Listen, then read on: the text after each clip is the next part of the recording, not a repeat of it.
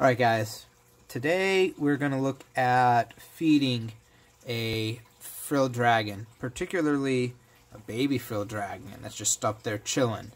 So remember that this was used for Jurassic Park when these guys frill up and you'll see their basically hood gets nice and poofed out. Now that doesn't mean the reptile is scared. It doesn't mean the reptile is going to want to attack you.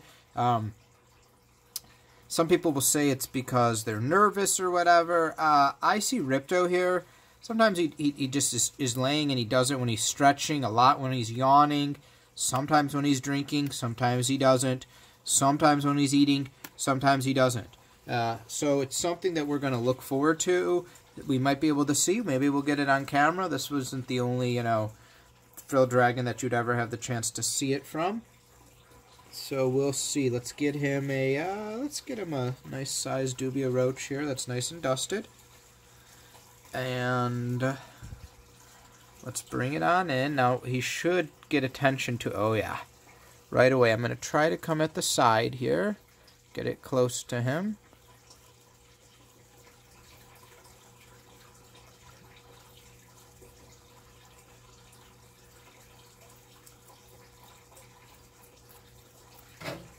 There we go. So notice he's didn't frill up. He's frilling up a little bit while he's just because he's chewing. We'll see if he goes for a second one. He eats 2 to 3. Because of his age, I feed him 1 to 2 in the morning.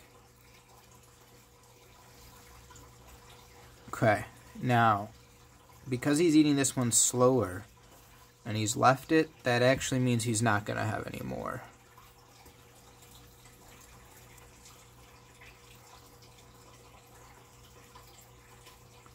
See if we can witness him finishing it off. There we go. Come on, buddy.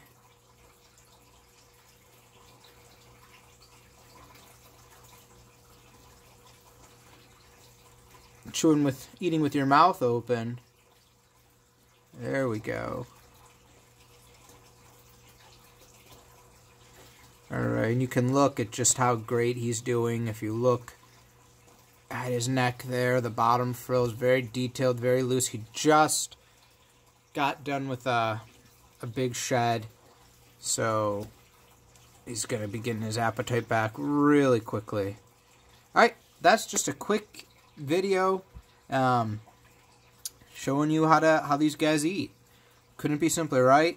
Take care, guys. I'll see you in the next video.